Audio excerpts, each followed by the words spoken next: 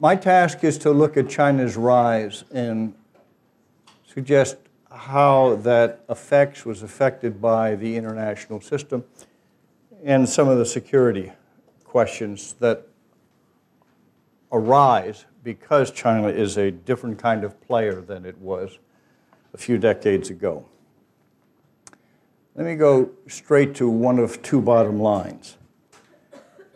And that's the observation that the international system has changed China a lot more than China has or is likely to change the international system. The direction of causality is more strongly the impact of participation in an existing international system led and maintained by the United States that impact on China than China's impact in the other direction. The changes that have occurred, are occurring, must occur in the international system are the result of a lot of developments in addition to China's rise. To me, rather remarkably overlooked by many folks who comment on China or on the current state of the international system. Among those often overlooked developments are such trivial things as the end of the Cold War, the demise of the Soviet Union, the integration of the former Warsaw Pact countries into the European Union, the rise of the other BRICS, or the rise of the rest. But the important thing I want you to take away or remember as I frame the issue is that China's rise has been accomplished through, not despite, the US-led international system. The security system, the economic system, the wide range of other multinational, multilateral institutions, alliance structures, and so forth. And that China is on an evolutionary trajectory that began 3.5 decades ago that is bringing it into greater congruence with the system it has joined than the system is adapting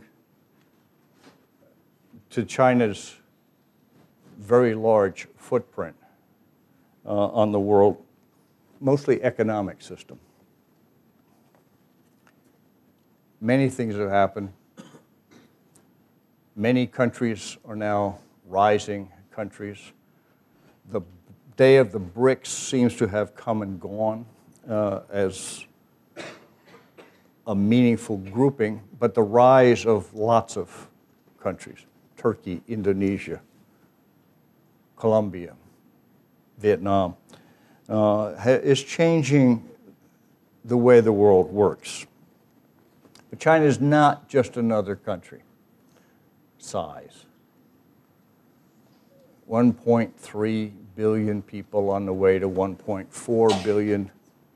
That's not just another easily absorbed contributor or participant in the international system.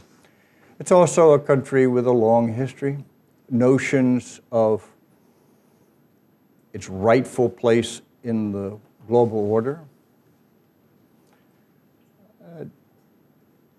Chinese tradition, Chinese history, perceptions of China by neighboring countries, I think can safely be summarized as saying China's rightful place in the international system is at its head, or in a Chinese conception of world order, at its center. It was once upon a time when the world was defined as China and its Asian periphery. There are some inside China and outside China that interpret what once was as the aspirations or the inevitable consequence of China's rise. My judgment is that It may sometime come to head the system, but not yet, and probably not for a long time. Come back to that point. My perception of China is one perception. And when I was a history major, I thought perceptions were interesting, but facts were what were really important. When I switched to political science, I realized that perceptions are reality. And perceptions of China's rise by folks inside of China, folks in the region, folks in the world more generally matter because they define or help define a political reality.